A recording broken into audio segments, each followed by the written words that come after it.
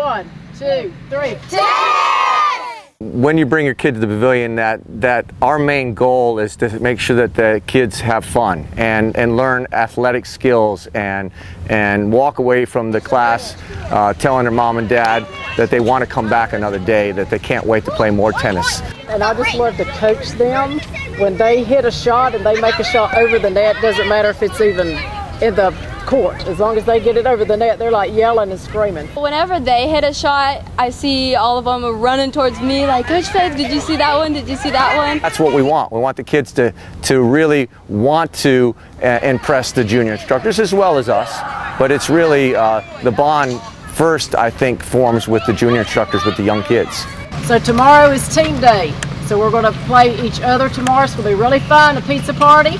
And so somebody tell us what was our technique of the day. Just say it out loud. Return serve. Return of serve. Exactly. But our first and main priority, and that's what Sherry does an amazing job, is make sure the kids feel that they're welcome, that they're having fun here, and that they're enjoying their experience here at the pavilion. And if they do that, then they're going to continue playing more tennis, and then eventually the skills will come along with that.